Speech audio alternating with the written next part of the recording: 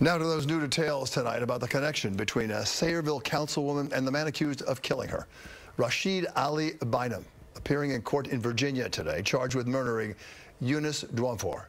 A friend saying tonight Dwumfor was a church mentor of sorts to Mr. Bynum, counseling him, it turns out, for several years. New Jersey reporter Anthony Johnson live in Newark tonight, where church members are shocked, they say, about who's been arrested.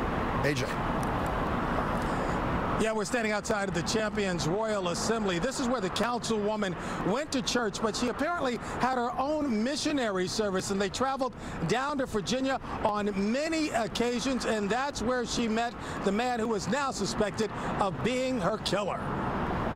The suspect had a first court hearing this morning in Chesapeake, Virginia. Rashid Ali Bynum is now being held for the murder of Councilwoman Eunice Dwumfor after being arrested without incident at his home in Port Smith, Virginia yesterday morning. We now know the councilwoman had traveled down there in her role as a pastor on missionary trips. Her Sayreville council colleague and fellow pastor says Dwumfor had been counseling Bynum, and her work as a pastor helped him get on the right track.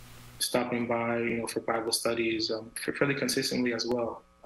Always presented himself as very calm, quiet, reserved. Dwumfor convinced Bynum to spend more time in New Jersey, and his family agreed.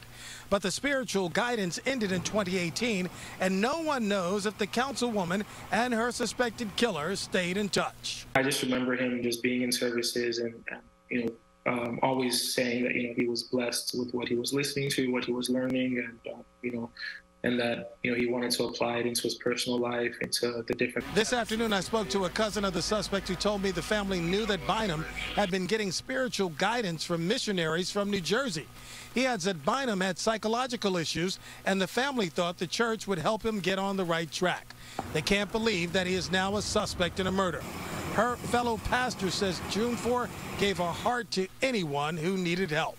Anyone who really interacted with her, whether it's in a church service or public service, they think she was just known to be very passionate, very, very sacrificial. And I would say that was her relationship even towards Mr. Bynum as well.